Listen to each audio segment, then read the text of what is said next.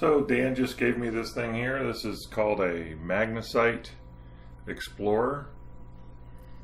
And what it is it's a magnification system.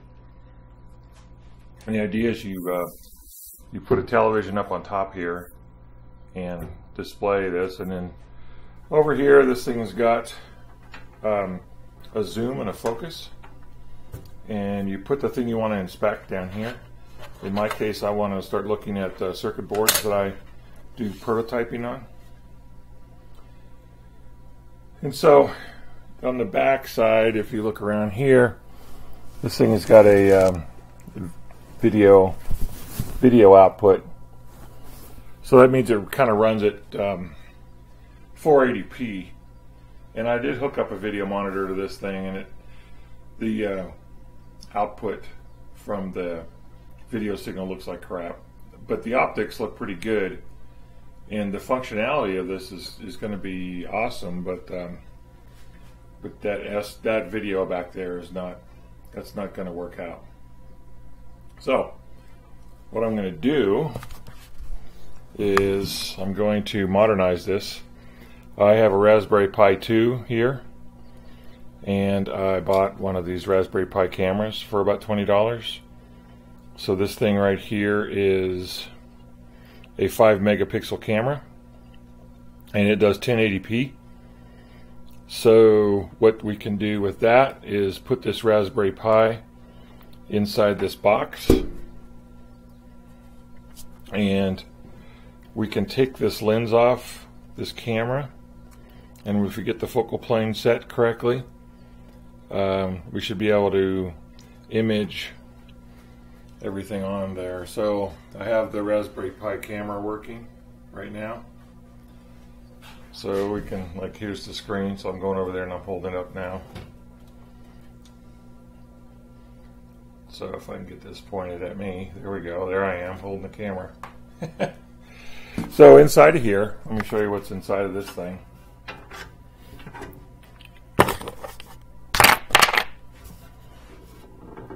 It's pretty simple. What's inside of this thing? Let me turn this thing off here. Plug it. So what it has is, it has a regular, it's probably a video camera lens here that does focus and zoom. And it's really simple, the actuation here. These shafts come in, and there's a rubber band that kind of turns these around. So when you turn the knob up in front, it just turns the lens. Here's the original camera that's in here. This is the 480p camera. This one does straight video, and that comes over to this board. Now this thing does have some features on it that you can do reverse video, and you can also turn it to black and white. We can do all that in software though. It's got a power supply. It's actually got 2 power supplies. And up underneath here, it has some fluorescent lights. We'll have to see if those are going to stay or not. If they're not, I'll replace those with LEDs. So I'll first see if the camera works, and then my next project for this, I want to see how the quality looks. My next project, this thing is actually a translation stage in both X and Y, so you can move your part around. And what I'm thinking about doing is retrofitting these 2 stages here with old stepper motors out of scanners. So I want to find a couple scanners that have belt drives and actually retrofit this in so I can have automation control. The reason for that is, if you're going to do board inspection, these parts get to be kind of small, and a lot of times it's kind of hard to find the part on the board, because like this one here, these things aren't even numbered. They don't have any registration on them, so I don't know which one's R1, C1, you know, that kind of thing. So if you put this down on the board, you can take the board file with the component location and then zero this thing out, and then using the Raspberry Pi over there, you can show the BOM file and actually step through the BOM while you're moving this around and doing part by part inspection where this thing will move. So this is kind of a little project I'm going to work on to help kick up the quality of my boards that I design here.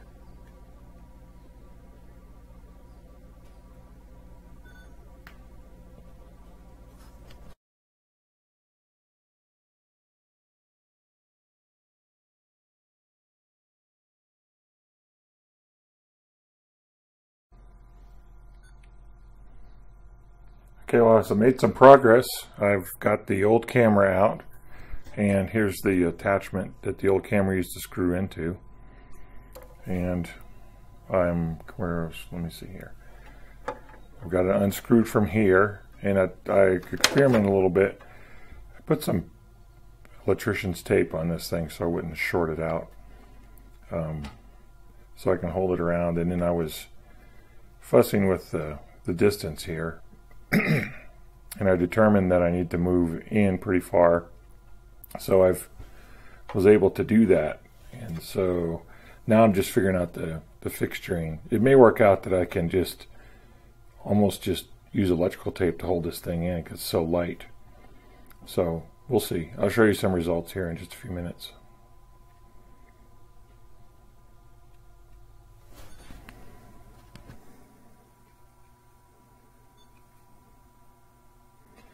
Okay, so I fussed a little bit and got the camera mounted in there. I'm not proud of that mounting. I just super glued the electrical tape that I was using as insulation right to that frame.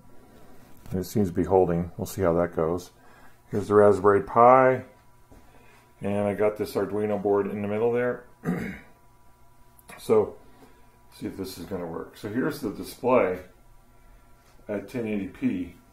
It's quite large, and this is zoomed all the way out. So if you come in here, you can see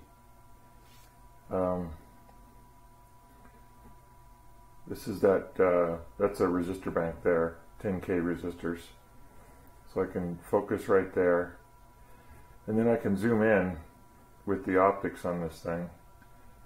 This is going to be kind of tricky here. Let's see if I can get this in the center here.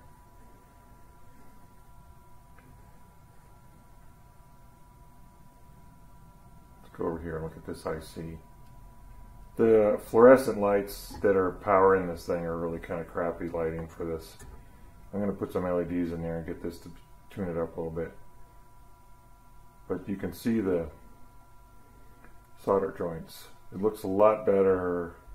The camera is not really doing justice of taking photos of the monitor. But it looks really good. This is zoomed all the way in. Okay, so let me show you let me show you how significant this is. So here's a really tiny small screwdriver. This is kind of representative of the size of a soldering iron. Okay, so like here's my finger, and this is a soldering iron here. So I'm going to bring this in and try to solder some of those pins. Okay, so this is the width of the soldering iron you're seeing here. Let me zoom back out here. So if I was soldering these pins, you can see that it takes up almost my whole television screen here. So this is going to work great.